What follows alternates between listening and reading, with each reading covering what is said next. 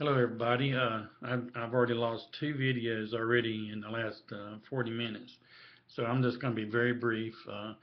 This week we're looking at social institutions this week and next week. So you had two readings and a video. So you had two discussions on the family and the medical institution. Next week we have a reading on education, religion, the legal system, and the military.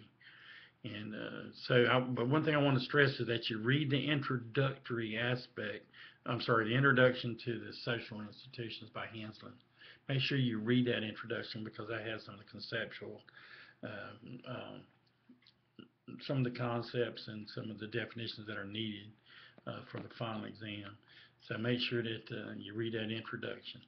And just quickly, this is going to cut off any moment. That I am planning to give maybe some extra points on the participation grade, and since I can't change my weights on my any of the tests or the participation grade, I'll probably have a few extra points for you for the exam. So I'll spread them across the exam scores. So if this will be to help if you're on the border, say between a C plus and a B minus, or a D plus and a C minus kind of thing, may help in that regard. But if you're, if you flunk all four exams and you're not going to make it through, when you're making 30 and 40% on exams, that's very difficult to pull that out. But if you're on a border grade,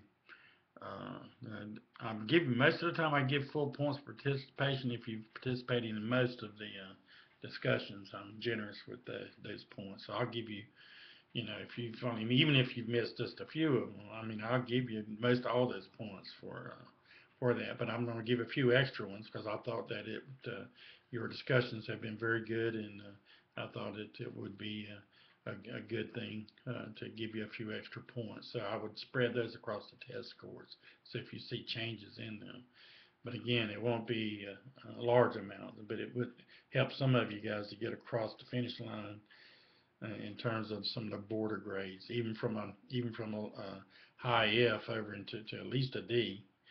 Uh, but do your best on this final exam. When we get nearer to that time, I'll do a good review for you.